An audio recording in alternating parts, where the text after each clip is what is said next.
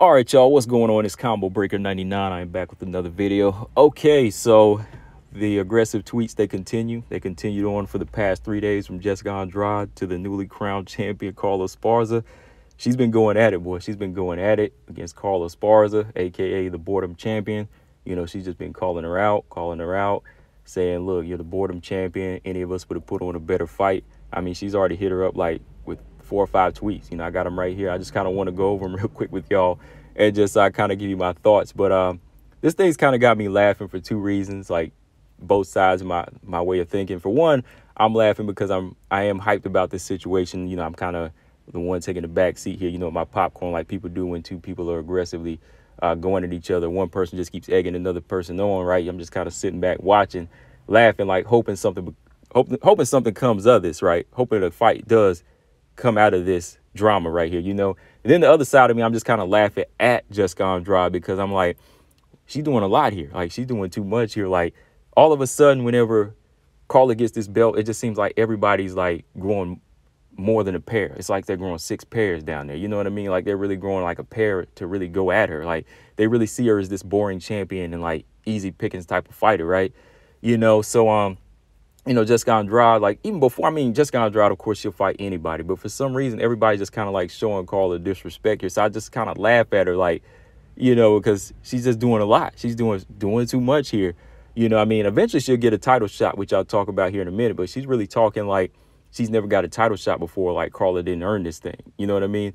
And the other thing is, I feel like Jessica Andrade, even like Joanna and everybody, they're just kind of like ignoring the fact that Carla Esparza had a dance partner in there. And like I keep saying, it takes 2 to tango, right?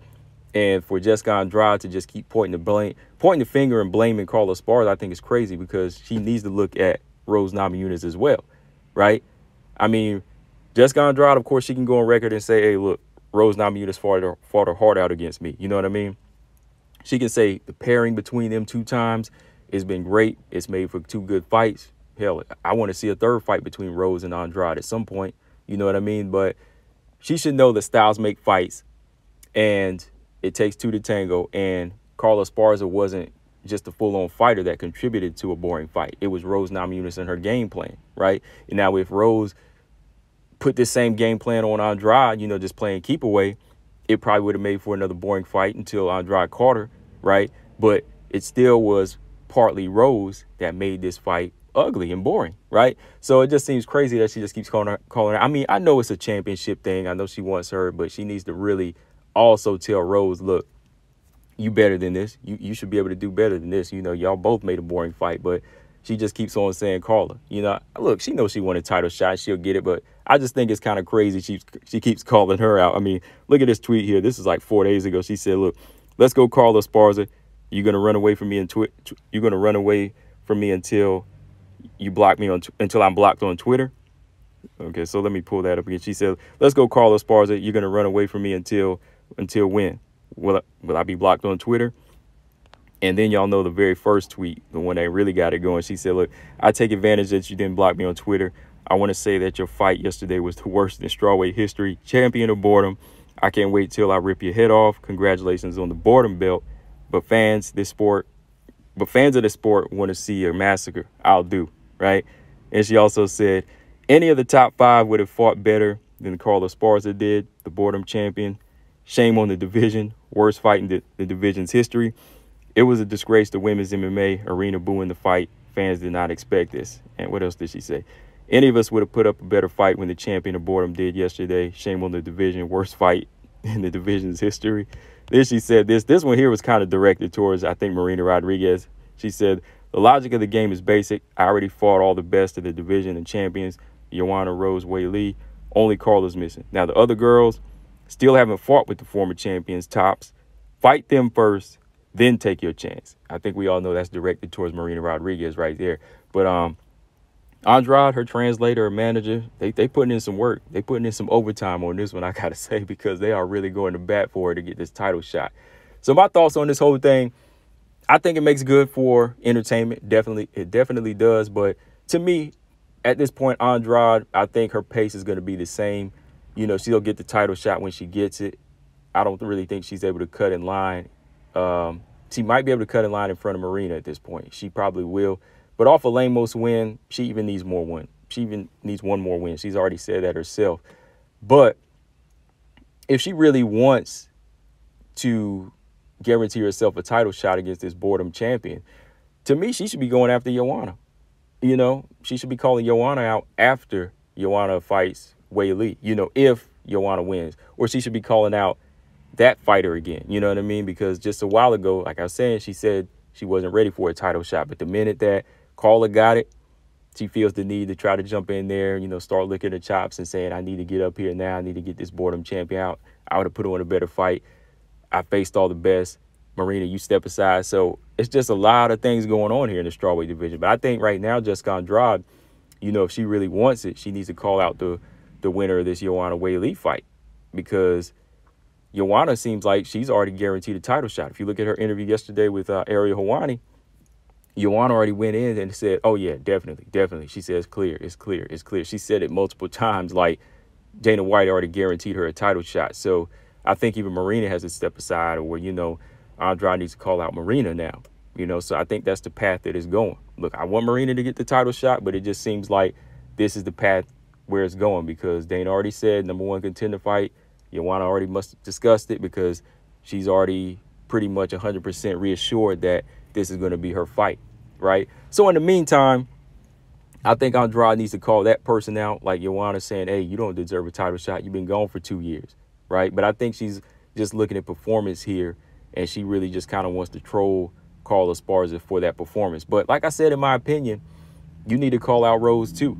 You know, you need to call out Rose, because she was just as much as party to this stinker of a fight than Carla was. Even more so, you know, even more so, because in the past she showed this type of dominance, but with this game plan here, it was just ugly. And like I said before in my previous videos, Carla was just being Carla.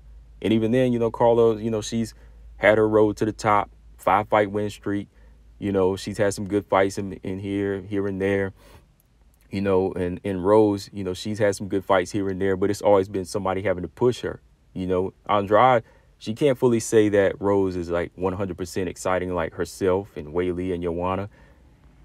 These other fighters have to push her, because if you really go back, the reason a lot of Rose's fights are exciting is because everybody else pushes her. So it's like Andrade is actually carrying Rose in some of these fights. You know what I mean? Like Andrade makes Rose box the way she does.